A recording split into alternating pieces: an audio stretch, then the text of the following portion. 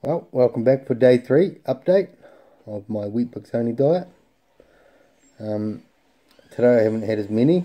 I'll tell you how today went. Woke up this morning, had a doctor's appointment at 11 o'clock, finished that, come home, and I had a bowl of Weet-bix and back to work today. Public holidays are finished, and so I only had one bowl of Weet-bix, I think about 5 Weet-bix just before I went to work at about 11:45.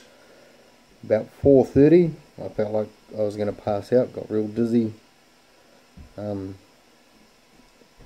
so as soon as I got home I had some Weet-bix, and I think the passing out stage was just not enough food in me, so I don't think it's the effects of Weet-bix only.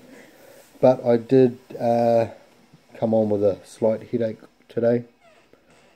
Nothing major, nothing that's just a couple of Panadol took that away. There was it wasn't debilitating or anything in any way. So day 3 success, and well, we just got home now. It's nearly 10 o'clock. I feel like I'm probably going to have another 4 Weet-bix. So all up today, that's 14 Weet-bix about today. And we just called into McDonald's and bought my wife a burger and my kids an ice cream, and I didn't feel like getting one myself, so there's no cravings yet, just the ones that I had on day 1. Yeah, so we'll check you back tomorrow, but please like and subscribe if you want to keep up to date, remembering that I'm attempting to stay on this diet for 365 days. That's 1 year.